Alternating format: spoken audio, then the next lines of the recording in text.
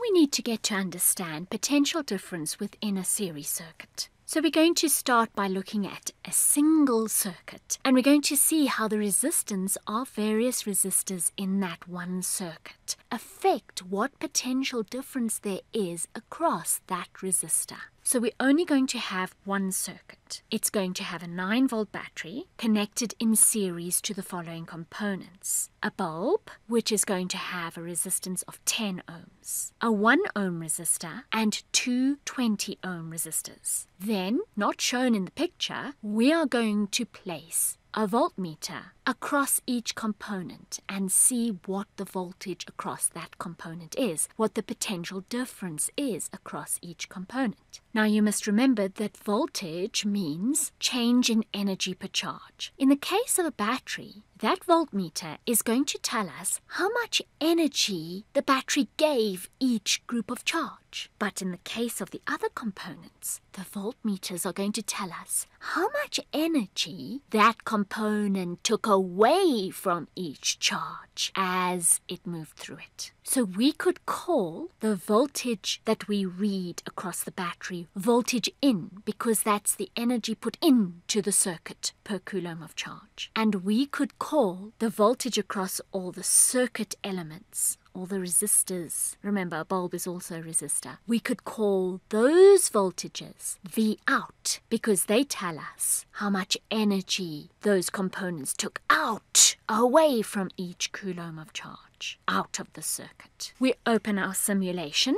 and here I have already built the circuit. What is the question that we are trying to answer? What is our independent variable? What do we vary between the treatments? Now, what is a treatment here? We only have one circuit. So you cannot take a circuit as a treatment because we only have one circuit. Our treatments are within the circuit. We are going to focus on different parts of the circuit and what is different between those parts that we focus on. And then we are seeing how that affects something. What is our outcome measurement going to be? I hope you can see that our independent variable is a resistor's resistance.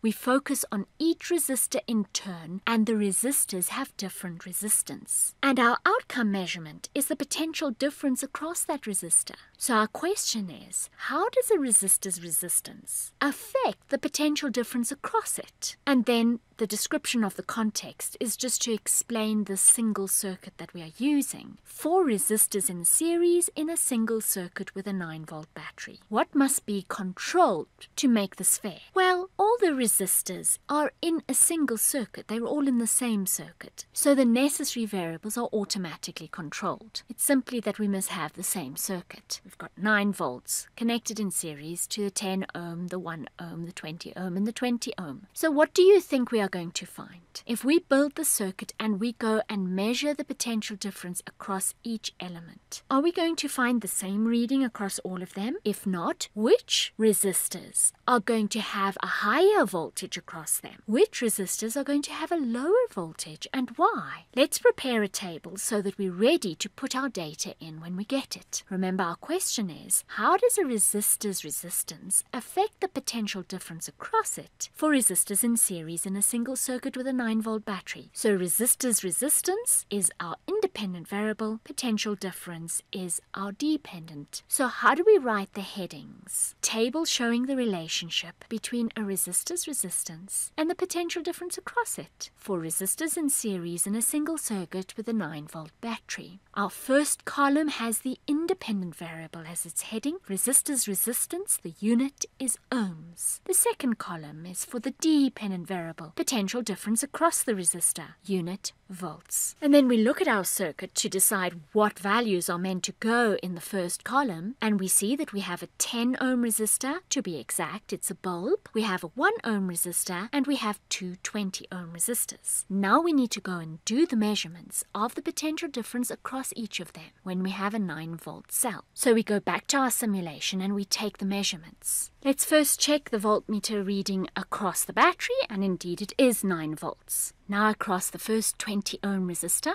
3,53 volts. Across the second 20 ohm resistor, also 3,53 volts. What do you think it's going to be across the 1 ohm resistor? Will it be again 3,53 or less than that? 0,18 volt, which is obviously less than what we got before. Now across the bulb, remember the bulb's resistance is 10 ohms, so will it be more or less than 0,18? 0,18 is what we got across the 1 ohm resistor. 1,76 volts, which could be rounded off, by the way, to 1,8 volt. So we put this information into our table. For the 10 ohm resistor, we measured 1,75 volt across the resistor. That was the bulb. The 1 ohm resistor was much less than that. How much less? How many times less? Remember that this is rounded off. Strictly speaking, it would be 0,175. Can you see that is a tenth of 1,75? Since the resistance is a tenth, 1 ohm is a tenth of 10 ohms. And then both of the 20 ohms had the same voltage across them, 3,53 volts. When we compare the resistances, 20 and 10 ohm, 10 is 2 times more resistant than 20 ohms. So let's check. If we say 1,75 times 2, or we say 3,53 divide by 2, then as long as we just ignore slight differences due to rounding off, we can see that just as 20 is double 10, 3,5 is double 1,75. Now let's answer these questions before we go on. Pause the movie while you make a choice for each of the colored parts. The cell gives the circuit approximately 9 volt. We saw that because we measured 9 volt across the battery. And this voltage is shared between the various components, between the 10 ohm bulb, the 1 ohm resistor and the two 20 ohm resistors. Which ones take most? The 20 ohms. Which one takes least? The 1 ohm resistor. Why is that? This is because higher value resistors take more voltage in a series circuit. Lower value resistors take less voltage in a series circuit. Now pause the movie while you make your choices here. Let's look at our data and let's open a calculator. Remember, of course, we do have rounding off issues here, which can make it a bit more difficult to see patterns. But on your calculator, if you write 1,75 multiply by 2, you get 3,5. So if we would round this off, it would be 3,5. And so we can see that 1,75 is double 3,5, just as 10 ohms is double 20 ohms. Then if we compare these two readings, we can see that 10 ohms is 10 times more than 1 ohm. And if you take 0,18 and multiply it by 10, you're going to get 1,8. If you round 1,75 off, you will get 1,8. Actually, the reading on the voltmeter should be 0,175. But the voltmeter rounds it off to 0,18. But if we took the real reading, 0,175, and multiplied that by 10, we would get 1,75.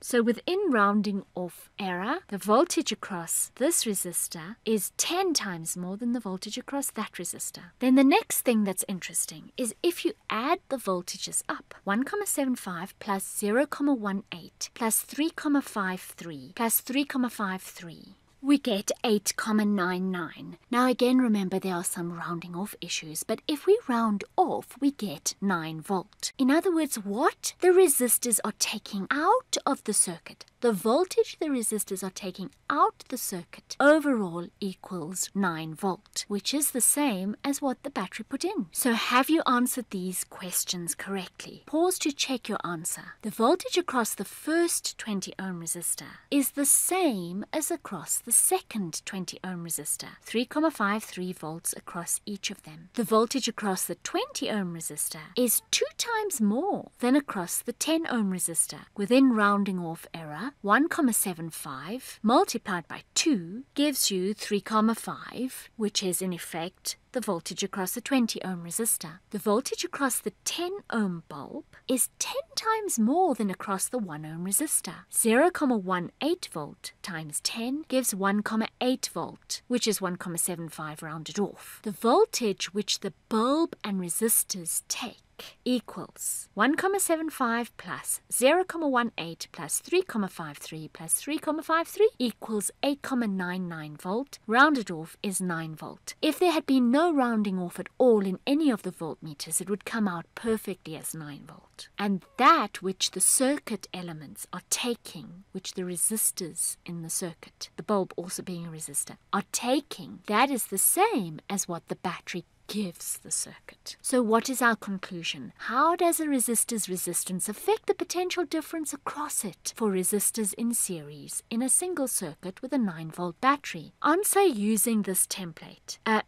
With a greater what has a greater or a lower across it. 4. Describe the context. A resistor with a greater resistance has a greater potential difference across it for resistors in series in a single circuit. Next, we see that all the voltage that the battery put into the circuit elements, the resistors in the circuit, which includes the bulb because it's also a resistor, take out. The voltage removed by resistors equals the voltage put in by the battery. The sum of the potential differences across all the resistors equals the potential difference across the battery. So we can put that together. A resistor with a greater resistance has a greater potential difference across it. And the sum of the potential differences across all the resistors equals the potential difference across the battery. But that is all true only for within one single circuit. You can't apply this across different circuits, as we'll see in another investigation. So we can explain that using this analogy. Remember that each blue circle stands for a coulomb of charge, a group of moving charge. Each red line stands for a joule of electric energy. The charges are busy moving, let us say, in the direction of conventional current, from positive to negative within the circuit, and from negative to positive within the cell of the circuit. As they move through the cell, these charges receive energy. The cell gives them energy. If this is a 9-volt cell, or to be more exact, a 9-volt battery, by the time the charges exit the positive terminal, each coulomb has 9 joules of energy. So the potential at that point is 9 volt. 9 joule per coulomb is 9 volt. If there are 2 resistors that the charges must move through in their circuit around from positive to negative terminals of the cell, then all of that 9 volt must go to these 2 resistors. One of the resistors takes some of that voltage and the other resistor takes the remainder, so that the charges always return to the battery with 0 potential. So all the voltage that the cell or the battery gives the charges, the resistors take away from the charges. And the more